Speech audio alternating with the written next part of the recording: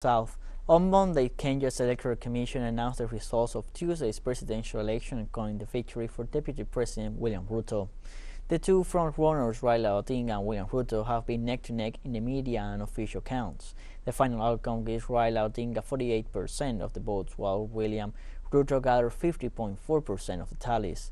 No election has passed unchallenged in Kenya in the last 2 decades, so authorities and the observation missions fear violence between rival factions. Rival police were deployed overnight inside the commission's heavily guarded tallying center in the Kenyan capital Nairobi after political party agents disrupted the process, hurling rigging allegations at each other.